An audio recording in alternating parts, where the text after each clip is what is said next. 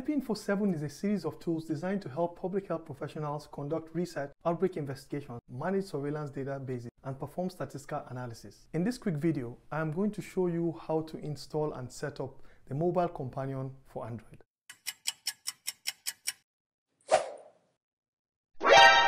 Hi, and welcome to my channel, where I interact with students, residents, teachers, and scholars on the various ways in which we can improve our research using the amazing Epi-Info suite of tools for electronic questionnaire design, mobile data collection, data analysis, and visualization. Today, we are going to be getting ourselves ready to use the Epi-Info Companion for the mobile app. So I'll be showing you how to download and install the software, put up appropriate settings, restrict permissions, and deploy the software, and lots more. Specifically for this tutorial, we will be using the Epi-Info Companion for Android. But if you're an iPhone user, no worries, because you can still get this amazing application on your expensive piece of hardware. Now, in fact, the iOS version is more advanced than the Android one. So if you're an iPhone user, just click the link popping up now on the right upper hand corner of the screen and you'll be good to go. You will love this mobile software because it enables researchers, that's me and you, to create electronic questionnaire, to customize data entry processes, to enter different types of data, perform various data analysis, and even display your data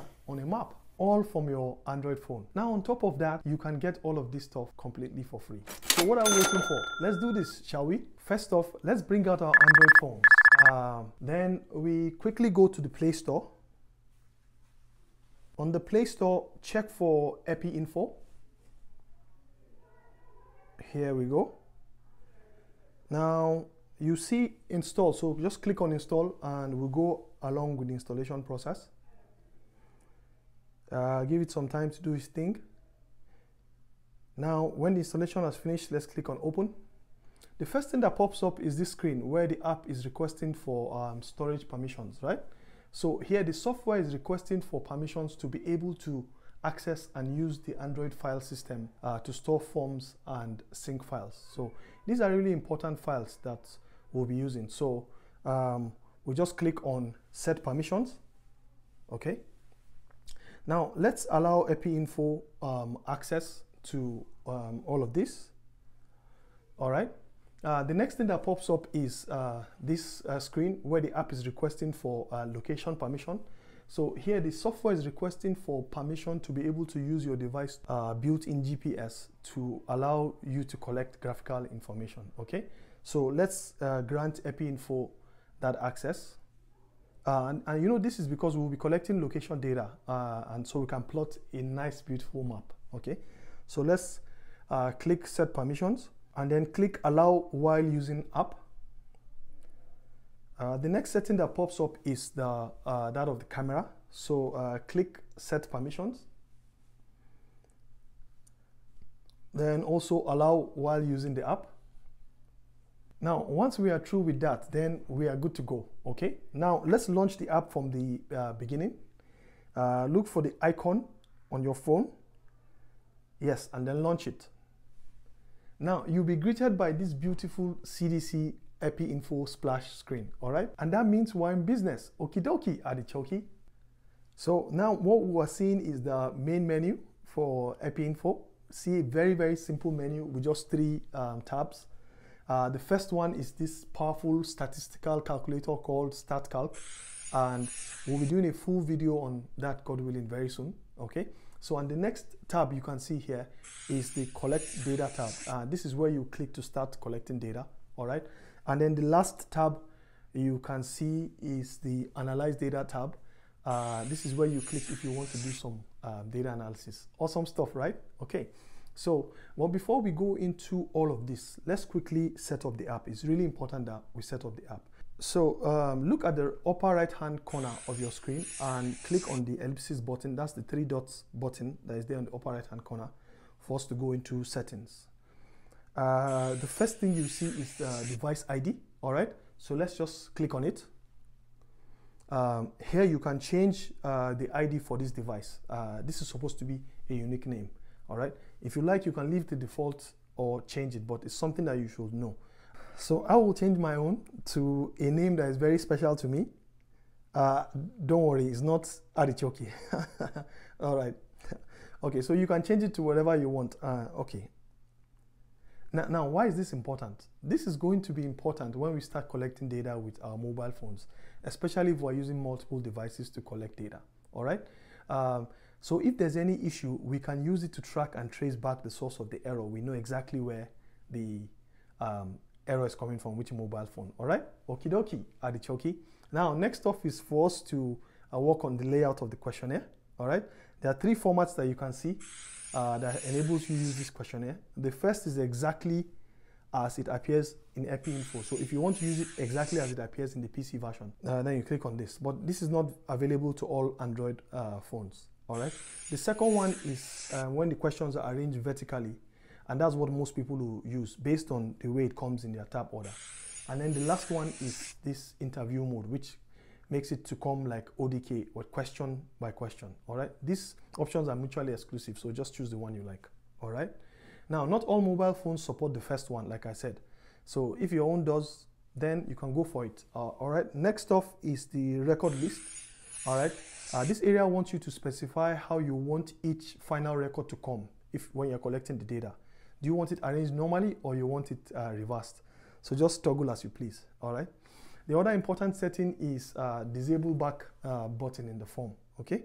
So some data collectors, when collecting data, can accidentally click the back button, which will take them out of the form, all right? And when this happens, you may lose the particular data entry records that you have already put in. So it's better to leave this disabled, all right? So next off is cloud synchronization. Now, this is important if you want to store your data in the cloud, all right? But it's not compulsory, as I will show you a very simple way of using Epi-Info Mobile without having to store it on the cloud. But if you have a cloud service, then you're good to go. Just put in the values, okay? So with Epi-Info, you are limited with only these 4 options. So select the appropriate one, whichever one that you have, all right? And mind you, the box you are seeing here is not Dropbox, okay? Sorry, it's not Dropbox, okay? So now look closely here, please. There are 3 mutually exclusive options here on how you want to control the way users use the app and how they send collected data. The first option here is the best option, so leave it as default. But you can decide to change it if you want. So if you are using the cloud storage for your files, then you can click on any of the other 2. For now, just let's select the first one, okay? Now, this sync on save you see here helps you to sync to the cloud when you save a record. So let's just leave it by default now. If you don't want the sample forms to be there so users would not play with it, then toggle sample forms off, all right? So you just know that users, when they come, they just go directly to the forms that you've put there, not that they have to go through the sample forms before they find your own form, okay? Okie dokie, adichoki. Now let's leave the Windows decimal point symbol the way it is and just click on sync file size, okay? So the file in which we create after collecting data to send to the cloud or to aggregate with other data forms from other mobile devices is called a sync file, okay? So you can specify the size of the number of records each sync file contains, all right?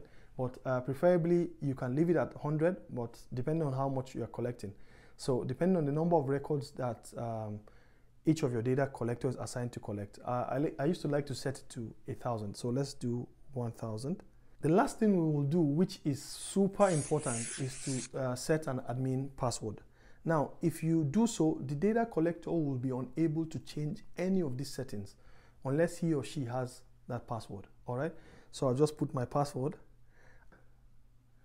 And that's it. Okie dokie, adichoki. Now, let's leave the settings, okay? Now, if anyone tries entering these settings again, they will have to provide a password, okay? And this will avoid any unwanted access to your specifications and settings, especially when doing very serious research. You don't want the data collectors to be playing around with your data, right? Now, if you have been following me, we have now installed and set up a full version of Epi-Info mobile phone. So that means you have a very powerful app on your hands that can help you to collect data, analyze data, and even visualize maps, all on your mobile phone, all right? I'm excited to see what you young researchers will do with this much power in your hands, all right? Now, please leave a comment down about how you intend to use this raw power that you have gained. Now, if you've gained any value in this video and you like to see more amazing content like this, hit the like button and share this video with your friends and families. Remember, sharing is caring, right? And if you are new here and you like what you've seen, then don't forget to subscribe and hit the bell icon so that you get notified with my future videos. Check out this video here if you want to learn how to use Epi-Info on your PC, or this other video here if you want to learn how to install and set up Epi-Info for free on your PC. Now, in my next video, God willing, we will be using Epi-Info Companion for mobile to collect data, and then we'll do some analysis on your mobile phone. All right, but until then, peace.